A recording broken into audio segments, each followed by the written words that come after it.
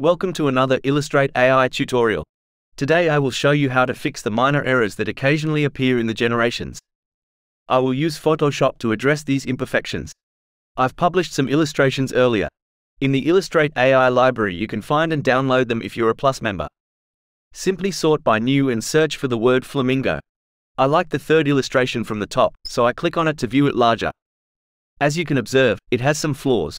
I believe it attempted to add some tiny flamingos, but as you might recall from earlier tutorials, it can have difficulties with small objects in the distance. To download the image onto your computer, click the download button. To better locate the images in the folder, you can right-click and select View Extra Large Icons. It's also advisable to rename the images. Open the image in Photoshop. You can use Ctrl+ and Ctrl- shortcuts to zoom in and zoom out of the image. Additionally, if you press and hold the spacebar, a small hand icon will appear, allowing you to pan and scroll across the canvas. Now let's select my favorite tool for fixing small mistakes in Photoshop, the Spot Healing Brush tool. Just like with any brush, you can adjust its size to make it smaller or larger. You can also utilize shortcuts. Tap the left square bracket key to decrease the brush size or the right square bracket key to increase it. Click the left mouse button, drag over the portion you want to fix, and then release. It's important that the brush is larger than the area you intend to correct. Do the same for other portions of the image that need fixing. You can click multiple times. If you're not satisfied with the result, you can always undo and try again using the Ctrl+Z shortcut.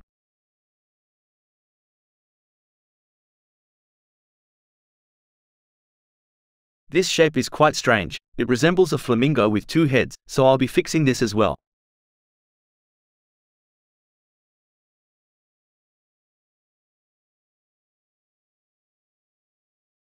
Now the illustration looks much better. When you're satisfied with the results, go to File and choose Save to store the image. Let's examine another example. The first image of the flamingo looks intriguing, but there's a random signature at the bottom. As we discussed in a previous video, these aren't genuine signatures. The AI simply attempts to mimic real-life images where artists often sign their work. If I include my name in the prompt, the AI might occasionally add it as a signature. Let's use the Spot Healing brush again to remove these signatures that the AI created. It seems to read Flamingo Lakes, which are typically mutations of words found in the prompt.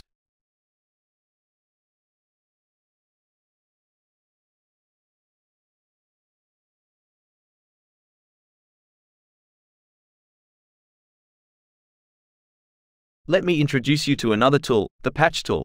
This tool allows you to make a selection of a part of the image. After making a selection, you can drag that patch over the area you wish to clone. So, if I want to remove a signature, I'll drag the selection over a clean area without the signature. If that area has a texture, the tool will copy that texture over.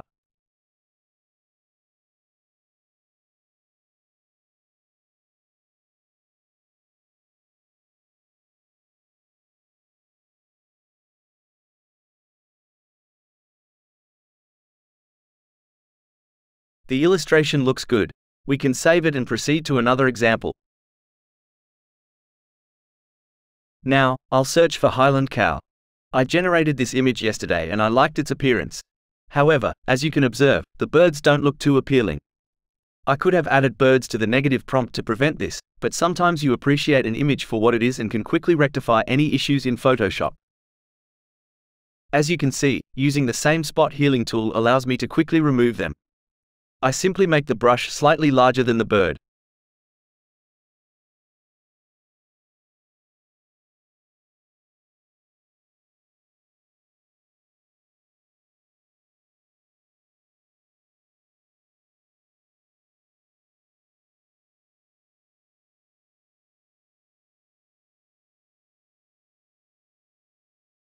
Duplicate the layer, and I'll demonstrate another quick trick to adjust the shapes in the illustration.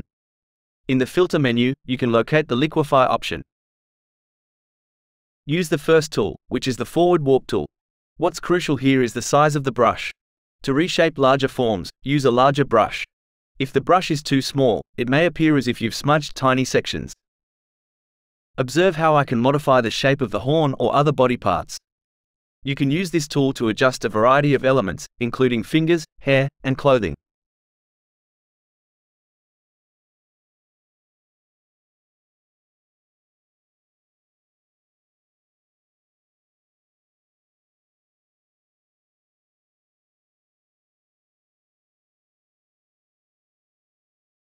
If you make a mistake, you can always undo it using the Ctrl+Z shortcut. The Ctrl+ shortcut for zooming also works here, as well as the spacebar to move around and other shortcuts. Be mindful of your surroundings and avoid moving parts that are too close to the edge, otherwise, you'll be left with blank transparent areas in the image. You can toggle the layer visibility to compare the before and after.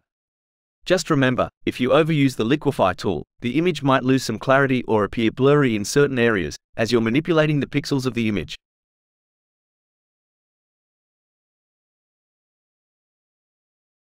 Pick the Object Selection tool and draw a rectangle around the bird to get a selection of it.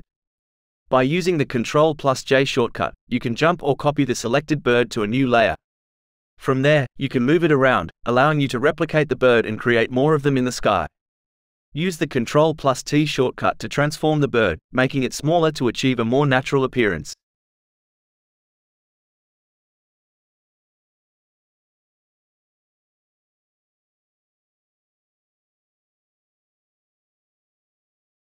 When you're finished editing, right-click on a layer and choose Flatten Image to merge all the layers together.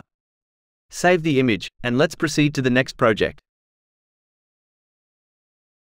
In the Illustrate AI library, search for penguin.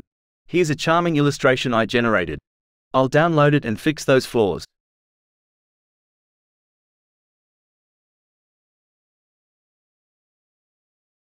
It has some ice fragments in the air that slightly divert attention from the penguin, so I'll remove those. I'll also remove the signature from the bottom right using the same spot healing brush tool.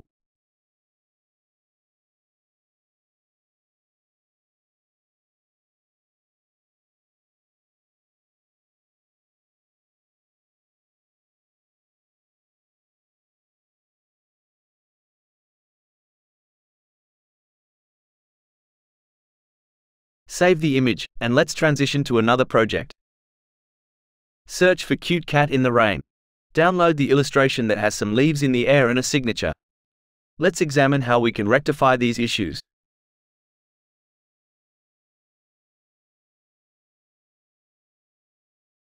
Zoom in using Ctrl+, and let's fix the leaves.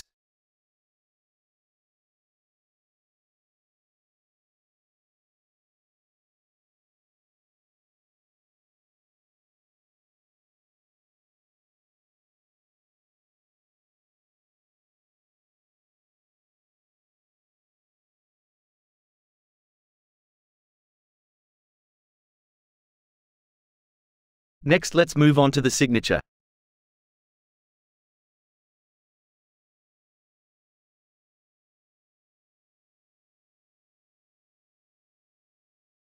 Let's use the Liquify filter again and see if we can make some adjustments to the image with it.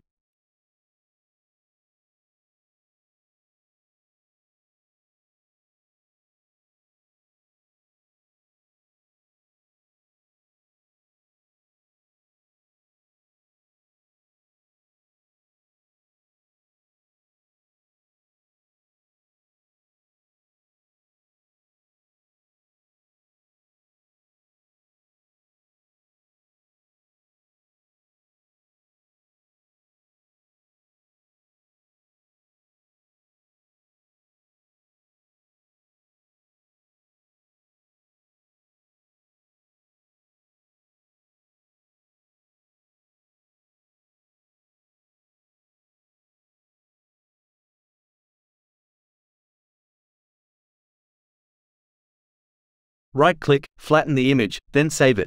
We're now ready for the next project. Search for a skeleton wearing a witch hat. For this illustration, I prompted Scarecrow, even the title given by AI is skeleton.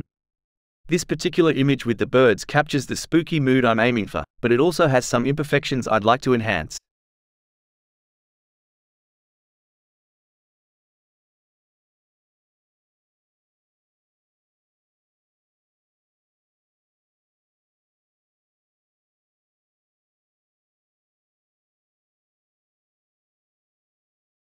The spot healing brush is effective up to a certain point. However, there are situations where transitioning to digital painting becomes necessary. Depending on the scenario, you might opt for a hard or soft brush to paint over and rectify the imperfections. In this demonstration, I'll use a mouse, but I typically utilize my Wacom tablet for such tasks. It consists of a pen and a tablet. As you move the pen across the tablet, the corresponding movements are reflected on the screen. What's more, it's equipped with pressure sensitivity, which means it can detect when I apply more pressure and will adjust the brush accordingly. Before AI, artists, including myself, would paint these images using Photoshop in various styles, dedicating hours to the process. Now, you can swiftly generate an artwork and then paint over it, refining specific sections to achieve the desired look.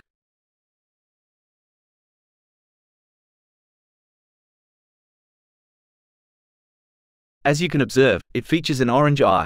But what if I wish to replicate or clone this eye to the right? You can accomplish that effortlessly using the Clone Stamp tool. Enlarge the brush using the square bracket keys so it covers the entire eye. Then, use Alt+click on the eye to sample that portion of the image. Wherever you click next, that part, in this case the eye, will be cloned.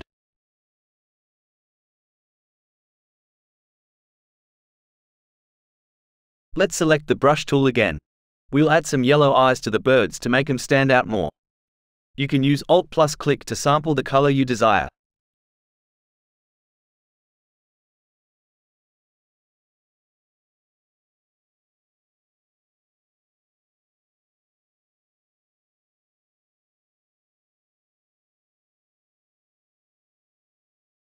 You can also choose a light color from the moon and introduce some tiny highlights in the eyes, just a few small circles.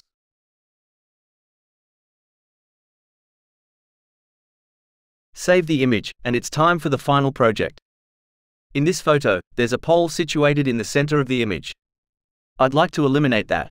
To achieve this, we'll make a selection slightly larger than the pole itself. Then, navigate to Edit and choose Content Aware Fill.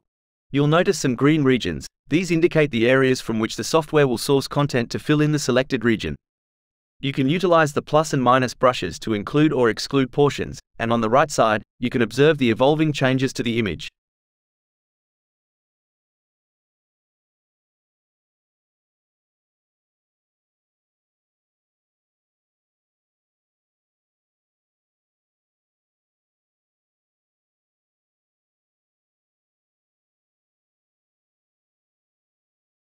If the result isn't perfect and you wish to make further adjustments, you can merge down that new layer and apply the content-aware fill again, but only to the portions that still require correction.